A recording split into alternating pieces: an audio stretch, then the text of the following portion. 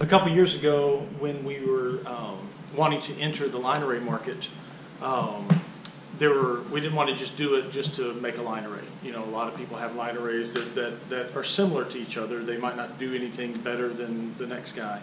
And we generally don't like to enter a market just to have a product selection there. We want to solve new problems. And one of the challenges with small format line array is that the baffles are pretty small and they end up making as much low frequency radiation out the back as they do out the front.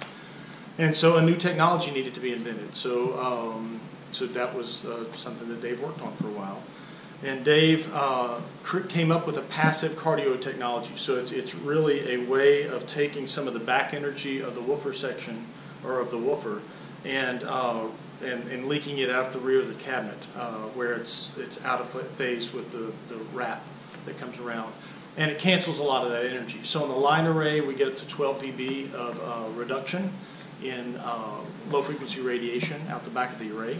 And that was a couple years ago. Last year, we brought that technology into the subwoofer world. So we came out with our CS range of subwoofers, Cardioid sub, and we have a single 18, which is what this one is, and a single 21. And they're very similar in size to our direct radiating single 18, but if you'll notice, it has ports around the rear of the cabinet, just like the FL has ports on the rear of the cabinet.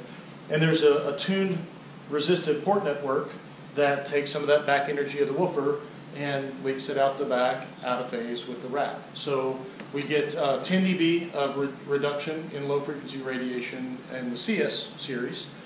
So instead of building subwoofer arrays, you can use one subwoofer, 1 amp channel, and still have low frequency reduction. This year, just recently, we brought that technology into full range products.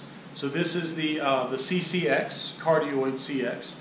Same face print as the CX range, the CX12 range, but instead of being ported on the front, it has a tuned resistive port network on the rear. So there are side-to-side ports on top and bottom, and the side-to-side does the sort of the horizontal work, and the top and bottom do the vertical work.